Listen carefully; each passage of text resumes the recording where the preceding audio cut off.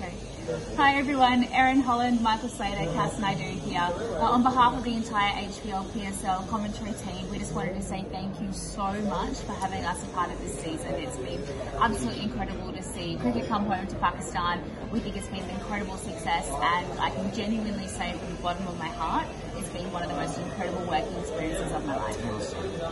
It's been a great team experience. The entire team has gelled around the one aim to make Pakistan cricket great again, and I think the HPL PSL5 has certainly done that. The crowds in Multan, in Pindi, in Lahore, you guys have been so special, and we're certainly coming back.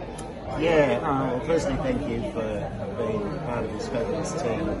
And I have been honoured to work with these guys, and obviously we've got a big TV team that have really worked hard to hopefully bring the best quality production we could.